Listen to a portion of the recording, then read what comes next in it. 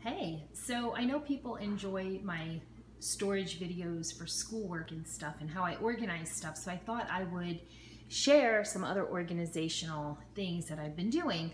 So we just moved into our new home and I love my new kitchen, but one of the things I really wanted to revamp was my spices. So these jars I got from IKEA.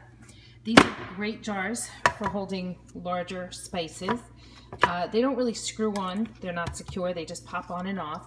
But I had the labels made by my girlfriend Christina from Grits and Grace, and I'll post a link in the comments. And then she also made me these smaller ones. These are cute little mason jars with the little lids, the white lids. These are great.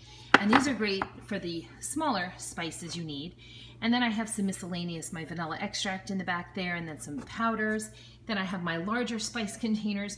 One of the problems I have in my new home is that my cabinets are really high.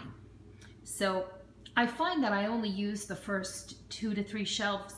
The fourth shelves for storage for stuff that I really am not going to be able to reach on a regular basis. So if anybody has any ideas for that, put them in the comment section. I could really use some help with that. So this is my spice area. Any other comments, any other suggestions, I welcome. And again, I will put the website link for Grits and Grace for my spice lettering, my spice jar lettering in the comment section. So take care.